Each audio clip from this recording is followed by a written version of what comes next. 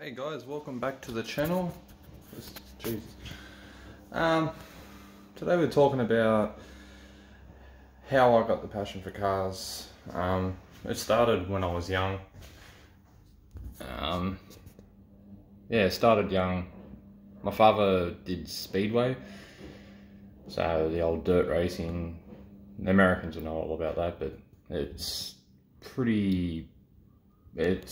meh in Australia. It's not huge, but it's how I started.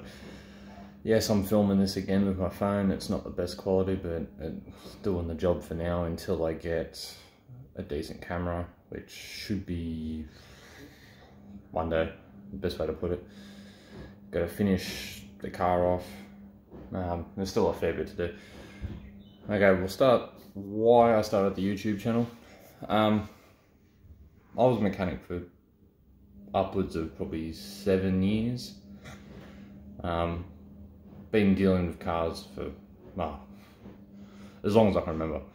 I've dealt with them V8s. Not many turbos, but yeah, still V8s and anything race related. I've owned probably close to about 20 cars in my time, and that's from the age of probably 16, 17 to my age now, which is 32. That's another question you learn. I'm 32 years old. I've owned for anything from Corollas up to Mazda 121 little bubble cars at 1.3 litres up to, I think the biggest motor I've owned was a 5.7 LS1 Commodore, or in the Americans know it as the Pontiac GDO, or not the G8, the GDO, or the Chevrolet Lumina. Over here it's just a Commodore. Not the best quality interior wise. I fell apart like crazy. All it was good for was just burnouts. That was it.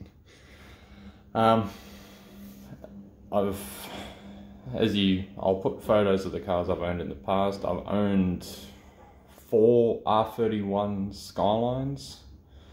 I'm a big fan of the 3 litre, the RB30, which I know the Americans don't have the option of that. It is quite a popular swap with the RB25 head. I think there's only, you got to change or block off one water jacket or something, and then it's all good. It all bolts up. It fits straight on without a hassle. You go from a 2.5 to a 3 litre, sorry. And those bottom ends are absolutely bulletproof. I had a VL Commodore, which has the RB30. It had upwards of, I think it was about 480,000 kilometers, which is nearly 500,000 kilometers. And I just bolted a turbo onto it and sent it. It lasted. But for the Japanese cars I've had, I'll put photos up of these cars as I'm saying them. I've had a Honda CRX diesel convertible that was mildly worked. Fun car, pretty much a go-kart on crack. I've had R31s. I'll put a photo up of one that I had, which was a steal, the best way to put it. Like, it was really good for what I paid for it. Practically brand new and factory manual. I've had the GT Falcon, which you'll see in this channel as well. The reason I got rid of that was due to the fact it was just falling apart. The suspension in them cars, the bushings are made that soft that it's for comfort, yet they make everything so difficult to change. I worked for Ford as a mechanic for 2 years, and they're nightmares to work on. But I got the better deal at the end of the day. Now I've got the Subaru, which hasn't let me down yet. Yeah, like, I've been around cars for a good long time. I've had uncles own old school V8s, like the old Fords, the old Chevs, and so forth. And I was always brought up bigger, better, which now I have noticed that it is not. Bigger is not better. this thing packs a punch for what it is, and it makes more torque than a basic V8. So I hope everyone's doing well with the